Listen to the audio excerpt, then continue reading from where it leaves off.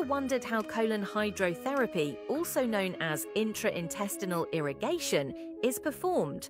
Let's break it down. Colon hydrotherapy is a procedure designed to flush out waste and toxins from the large intestine using warm, filtered water.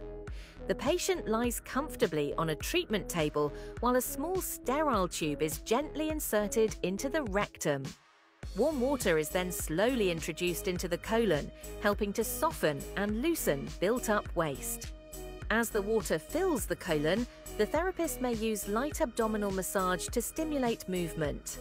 After a few moments, the water and the loosened waste is naturally expelled through a closed system, ensuring cleanliness and no odor. This process is repeated several times during a session, lasting about 30 to 45 minutes. Many people report feeling lighter and refreshed afterward. But here's a question for you. Do you think colon hydrotherapy is beneficial for overall health? Drop your thoughts in the comments.